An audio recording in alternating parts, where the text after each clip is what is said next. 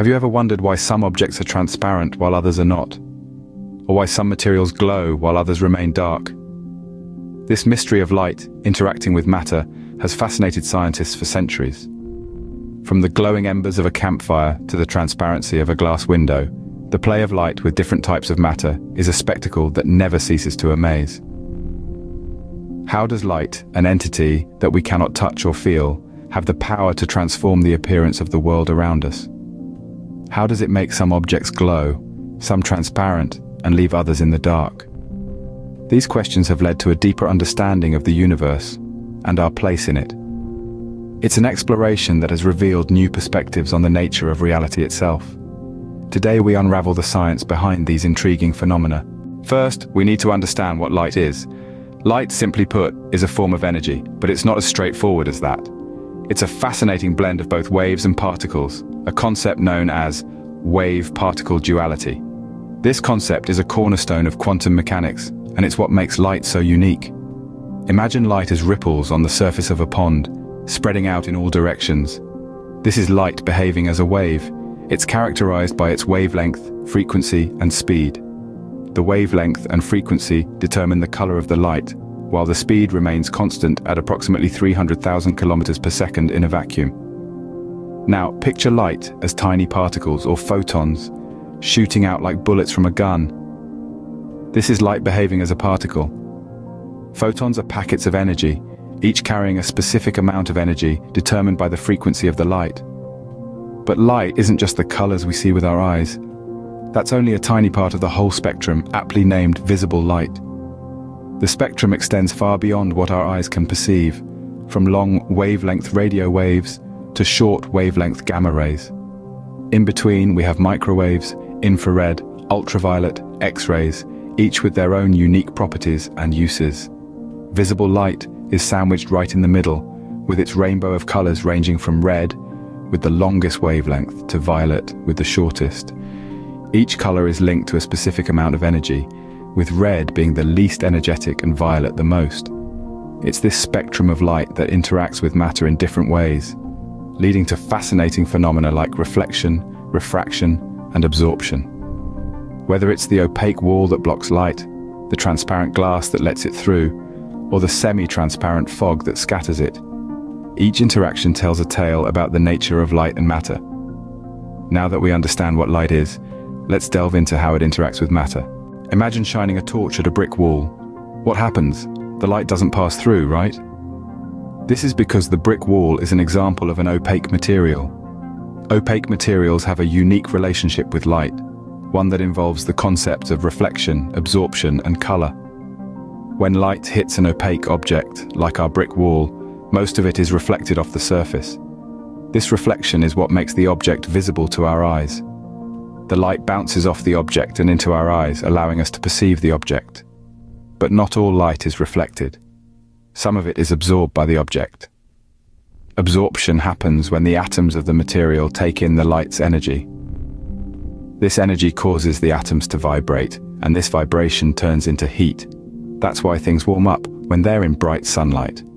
Now you might be wondering, why do different objects have different colors? Well, the color of an object is all to do with the light that it doesn't absorb. When light hits an object, it absorbs certain wavelengths or colors of light and reflects others. The colors we see are the ones that are reflected. For instance, a ripe tomato appears red because it absorbs all colors of light except for red, which it reflects.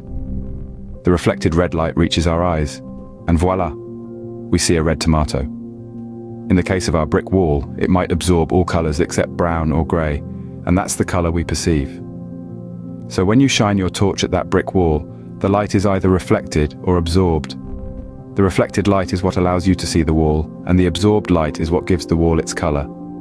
So that's why we can't see through brick walls or why objects have different colors. But what about materials we can see through? Let's delve into that next, as we explore the fascinating world of transparent and semi-transparent matter. Glass, water, air, we can see through them, but how? Let's dive into the fascinating world of physics to answer this question. When light encounters transparent matter like glass or water, something remarkable happens. Unlike opaque materials which absorb or reflect light, transparent substances allow light to pass through them. This is known as transmission. But the story doesn't end with simple transmission. Light doesn't just pass through these materials as if they weren't there. It interacts with them, and this interaction leads to a phenomenon called refraction. Refraction is the bending of light as it passes from one medium to another. It happens because light travels at different speeds in different materials. In air, light zips along at a breakneck pace, but when it hits water or glass, it slows down, and when it slows down, it changes direction. Think of it like this. Imagine you're running on a sandy beach, and then you plunge into the sea. You can't run as fast in the water as you could on the sand, right? And if you enter the water at an angle, your path bends because of the change in speed. That's exactly what happens to light when it moves from air into water or glass. This bending of light, this refraction, is why a straw looks bent in a glass of water.